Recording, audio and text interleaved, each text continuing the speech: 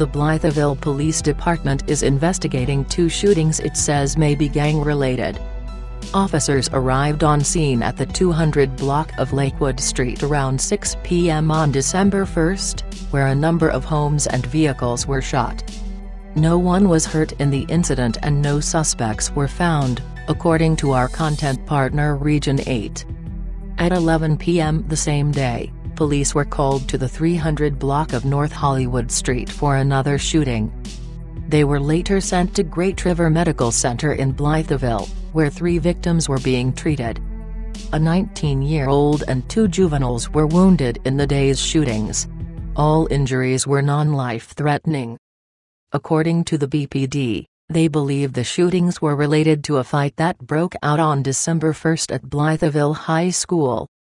BPD Captain John Fraser said in a press release that the department would work with school security officers and the juvenile office to bring an end to the violence.